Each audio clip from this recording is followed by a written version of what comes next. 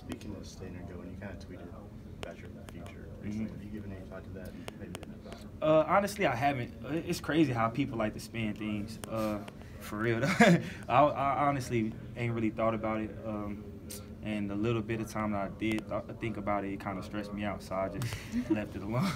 So have you heard anything from the outside, whether people talking to your parents or friends? That, I mean, because it seems like you've had success this year that you've gotten attention.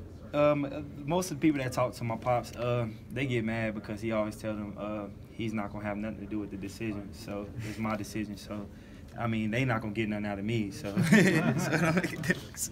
You kind of have like a rush of fame, or especially after this last performance. How is that handling with that, and now hearing your name as a possible, higher NFL pick? I still don't feel like I did enough. So that's my goal right now. Just focus on getting to where I feel like I should be. What does this matchup mean to you, obviously being from Oklahoma? It's a game you always dream of, you know what I'm saying?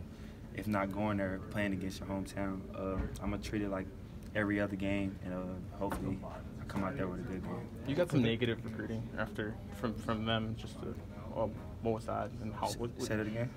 Not negative recruiting, but you got some negative feedback from your recruiting after picking them. Just what was that about? I mean, it was just some people in the hometown that expected me to go there, but it's the same people that didn't know about me when it was coming out, so it really didn't matter to me.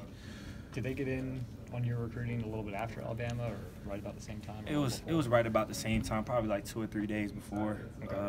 Coach Stoops came down and they talked to me at my high school, and that was that. Do you have people back home that are still Oklahoma fans? I think your dad's still an Oklahoma fan, right? No, well, it's a lot of people that's Oklahoma fans, but they're fans of me. So, like, if we ever go against them, which we are, they'll be rooting for me.